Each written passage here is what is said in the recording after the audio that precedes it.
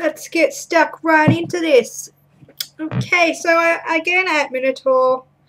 If you like the site, it's called minotaur.com.au. The books are pretty much the same as in a normal bookshop, so you're probably not going to save very much. But if you are a fantasy fan and stuff like that, in Australia, that is, in Melbourne area, even if you want it shipped over somewhere else, they have some really awesome things. But anyway, I picked up off the Halloween list that I'm constructing. I'm going to do this very slowly. I picked up the Forest of Hands and Teeth, and I also picked up the Dead Tossed Waves. Now, we took stickers off these ones, and I will show you what I should not have done, because now this book's like that.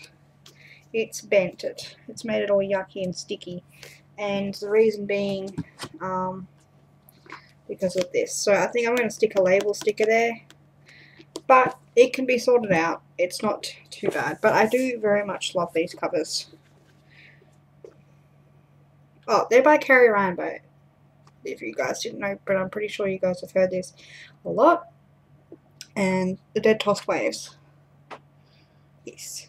Sorry about the slow intro. So I got both of these for my Halloween book list thingy. I'm going to stick that right on top of that one, just in case. So I'm super excited about starting that soonish, maybe, if I get around to those books in the reading month.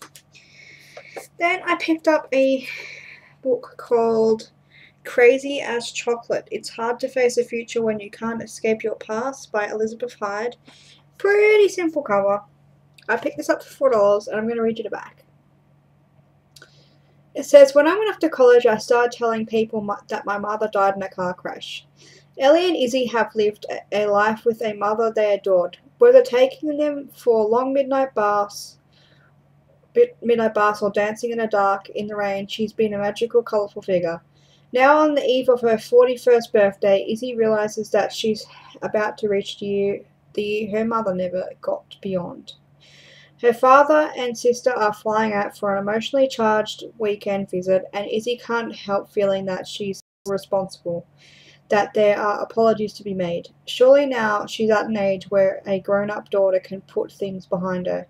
Crazy as Chocolate, like her best-selling novel, The Abortionist Daughter, dwells on the fragile yet binding relationship between a mother and her daughters. It is an enchanting novel about an idyllic, wild childhood and two girls who, in spite of everything, love the woman who gave them life.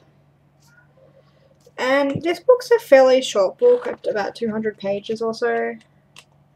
So I really thought that it was going to be a good read. It sounded really interesting, contemporary, and sweet.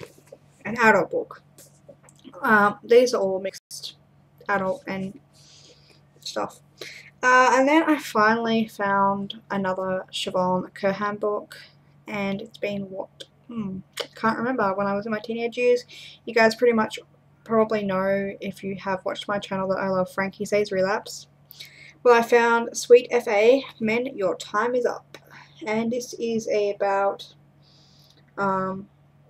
wives of football obsessed partners and sports, you know, the real manly guys, I guess you can say, like the typical manly guys that like football and sports and don't listen to their wives and shit like that. So and I think it's about a band of women who get together and or band of wives who get together and agree to take over the world, or their husbands at least. But anyway, I can't really define it exactly, but check it out. I'm checking it out. It's a fairly big book, 300 pages or so. I'll probably get to it next year sometime. It's not high on my priority list to read, but I do want to read it, and I picked it up for $5, so it's pretty cool.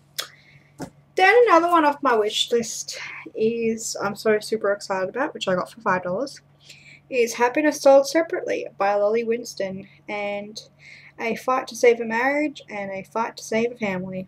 And if this isn't enough reason to pick up the book, I don't know what it is. It's just so simply stunning for me. It's beautiful. It says, Eleanor Mackey has lived her life in perfect order: college, law school, successful corporate career, marriage, but suddenly her world is falling apart. In her late 30s, she's discovered that she and her podiatrist husband Ted can't have children. When Eleanor withdraws from Ted into an interior world of heartbreak and anger, Ted begins an affair with Gina, the nutritionist at their gym, a young woman with an oddball son who adores Ted. Meanwhile, Eleanor falls in love with the oak tree in her front yard, spreading out her sleeping bag to sleep under the stars. Lolly Winston's second novel looks beyond the manicured surface of suburbia into a world of lost longing, lust, and betrayal. And I'm always fascinated with stories, I guess, of women who can't have children because it's pretty close to home, and I just like reading about it, I guess. You know, most people around me, my age at the moment, have already got kids, 4 kids even at 20, and I'm 21 and I don't have any.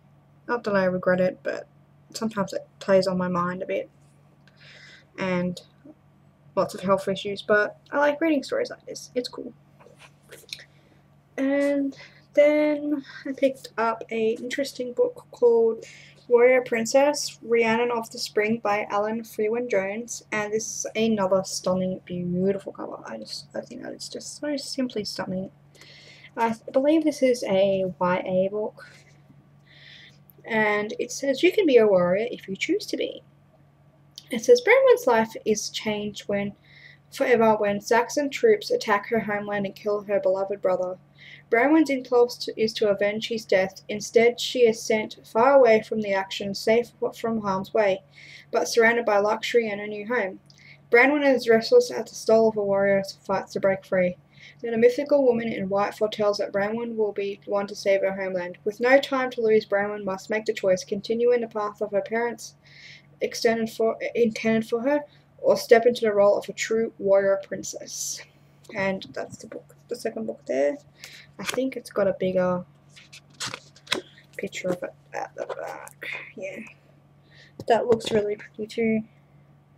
So I thought for $5, and it's book 1, I'm gonna try it out because I'm kind of getting into fantasy in this area, trying to branch out and not read so many of the same books, but I'm getting into it. I also bought the Game of Thrones. I do not have it because I got it on Kindle. So I started reading that and I was listening to the Kindle voice and it made me laugh so much. I'm not sure how I feel about the Kindle voice. It didn't really do anything for me. So I'm a little iffy about that, but I can't help it. It just reminds me of Microsoft Sam, and he didn't, like, you can't get that kind of, I don't know what the word is for it, but it read it too fast and there was no character differentiation. It was just weird. Anyway, I don't want this to go too long. So the next book I got is an adult book, and it is Where the Truth Lies by Rosemary Ingham. All these are brand new, and this was $5 too. It says, a sexual predator at large or an innocent teacher unfairly hounded. I won't read the blurb, I don't think, but it is about a teacher, I believe, and another teacher, and how a teacher starts dating or getting into a sexual relationship with a student, and etc. etc.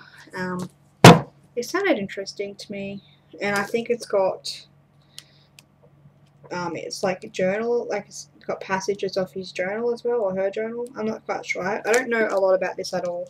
Actually, I don't know anything about it at all, but it looked interesting. So then I picked up Unholy Ghost, book 1 of the Downside Ghosts by Stacia Kane, I believe it's called. Whoops, sorry about that. My partner came in and he was asking about dinner. So yeah, don't know too much about this book, but I've heard a lot about it, so that doesn't make much sense. But yeah, looking forward to getting into something a little bit different, I guess. It's about hauntings, I guess, and ghosts, obviously. But yeah, looking forward to getting into it. And I think I saw this I may have seen City of Ghost or Unholy Magic. Not sure which one I saw, and I was about to pick it up, but didn't know yet. Don't know what it's going to be like yet. And lastly, I have another random book that I picked up. It's called Poppy Shakespeare by Claire Allen. It's Catch-22 meets One Flew Over the Cuckoo's Nest. And I'll read the back. It says, "Welcome to the Dorothy Fish, a hospital in North London. Anne has been a patient for 13 years. Day after day she sits smoking in the common room and swapping medications like the other patients. Anne's admission is never to be discharged. Then in walks Poppy Shakespeare in a short skirt and snakeskin heels. Poppy is certain she isn't mentally ill and desperate to return to her life outside, and no baffled and agrees to help her. But in a world where everything's upside down, are they crazy enough to upset the system?" And after watching Whoever the Cuckoo's Nest, which is a good movie but really creepy for me, yeah, I read the back and I didn't even read the front cover, but I thought, this sounds very much like that. But it'll be interesting to read something like that. So I think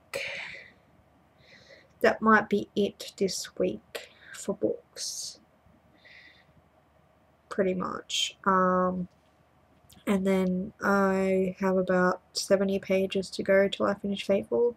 I haven't been reading anything else except Fateful, except the Vampire Academy, but because I've just been too tired and we had family weekend and I had no time to read, so yeah. So look out for that in the next coming days, and I will catch you later.